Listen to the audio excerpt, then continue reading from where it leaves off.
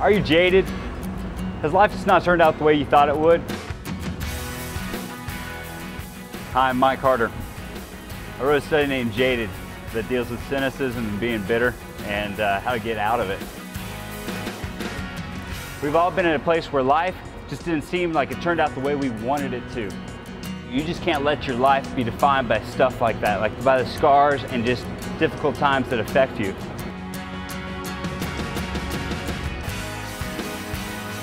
And so I really encourage you, if you're struggling with just being jaded and bitter, check out the study because I think it'll help you get to a place where you can find life and hope again.